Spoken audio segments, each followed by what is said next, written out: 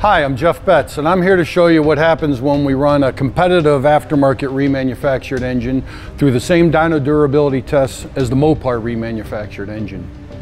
The Mopar engine successfully passed 625 hours of modified general durability, where the engine is cycled between peak horse and peak torque. The aftermarket Reman engine had a catastrophic failure at only 15 hours. So what happened? Why did the aftermarket Reman engine fail? We're about to find out from one of the experts. Welcome, Scott. Hey Jeff, how you doing? Good. So, 15 hours. What happened to our aftermarket engine here, and show me some of the differences between that and the Mopar Reman. Well, upon teardown, we discovered a failed connecting rod, to which we did a deeper dive with one of our labs and learned that it actually failed because of a broken connecting rod bolt. Really?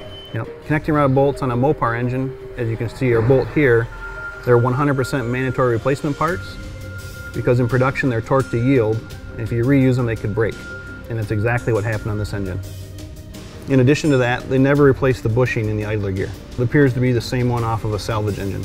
On the Mopar engine? A brand new mandatory replacement part in every Mopar engine we use. Another issue we found with this engine was it had a front cover gasket that should not be on this period of engine. This gasket is used for an early model 4.7 pre-2004. Whereas the engine we were testing, both of them, should have been 2010 to 14. Now that we reviewed some of the internal components that were wrong, let's take a look at some of the structural components. We found during teardown that the sealing surfaces had been painted over with spray paint when they painted the heads to make them look better. Really? On the combustion face front, the intake manifold front, and on the valve cover rail. Well, that can't be too good for sealing. No, that would create a direct leak path for sure. So Scott, what's this autopsy show us about the Mopar Reman engine? The Mopar Reman engine is about process, precision, and proprietary OEM specifications. What's the autopsy show us on the aftermarket Reman?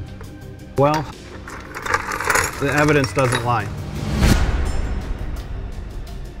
Put to the same test, the Mopar remanufactured engine never had a problem. The lesson?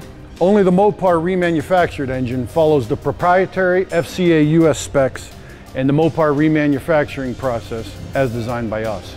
You're playing with fire if you're not using OEM parts in mandatory replacement part locations.